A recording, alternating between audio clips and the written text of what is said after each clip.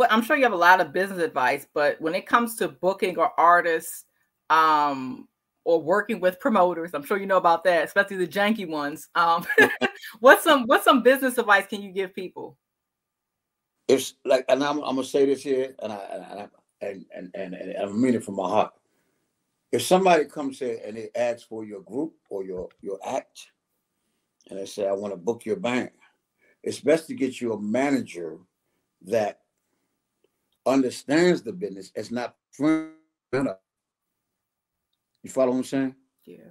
Because your next door neighbor or a guy you grew up with in the neighborhood, or when somebody used to go hang in the streets with, might want to throw a party, so he expect for you to give him a discount.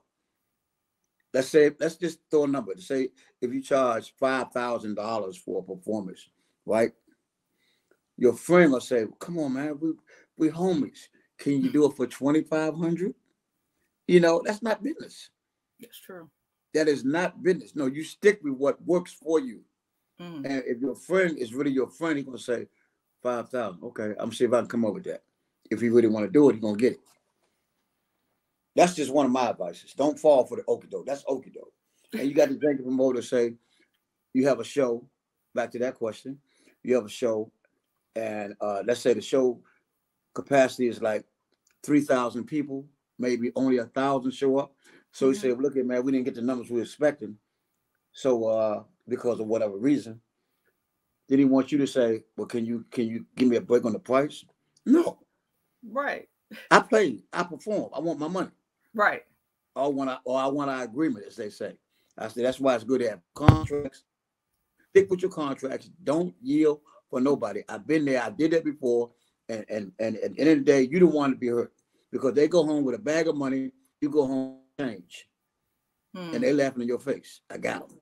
No, don't fall for it. Whatever you agree to, get it, and don't yield. Get it because it's there to be got. If they didn't think you was worth it, they wouldn't come after you anyway. That's true. Yep, that's true. That's true. So that's real. Wow. That's what Prince was talking about with the record companies. Same thing Prince was talking about, but he's talking about multi-million dollars that he wasn't getting, that he should have got because the record company took the masters of his product and wouldn't give it to him. And he made all the music. Crazy stuff. Because they give you advance. Well, we own these because you took $1 million and we made $150 million. This is ours. Right. I'm like, wow. We advanced just a little bit of money. Come on, man. So Prince was trying to teach. He was really trying to teach. That's true. And I caught it. I'm glad I was able to comprehend what he was saying.